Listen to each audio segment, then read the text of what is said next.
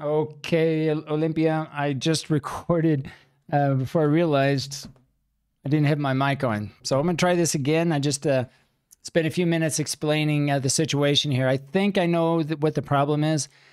If you go into your Word document at the top where it says View, select the navigation pane so it appears on the left-hand side of your screen.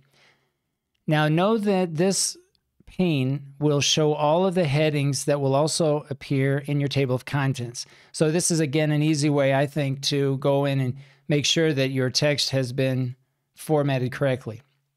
Notice here under Method, this Level 1 heading is correct in terms of the font style that you have selected.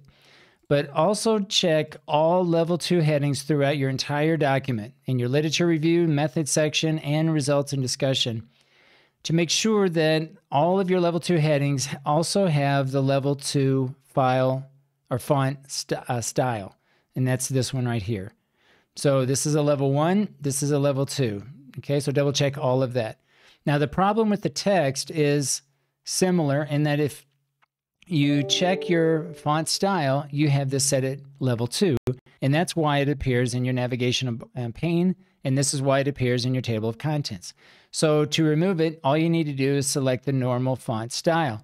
Now to check your font style, because when you are copying pasting text from another document, it also will copy and paste the formats.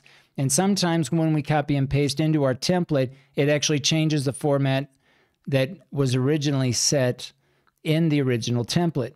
So in this case, what you're going to need to do at the very end is go to Normal, the font style, and you're going to need to modify it.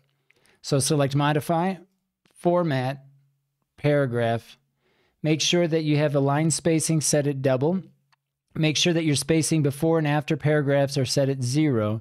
And make sure the checkbox is selected or checked off where it says don't add space between paragraphs. Now, once you do this, and again, make sure that your text is selected when you do this, but this will check or change the actual style format, and this should then apply to your entire document.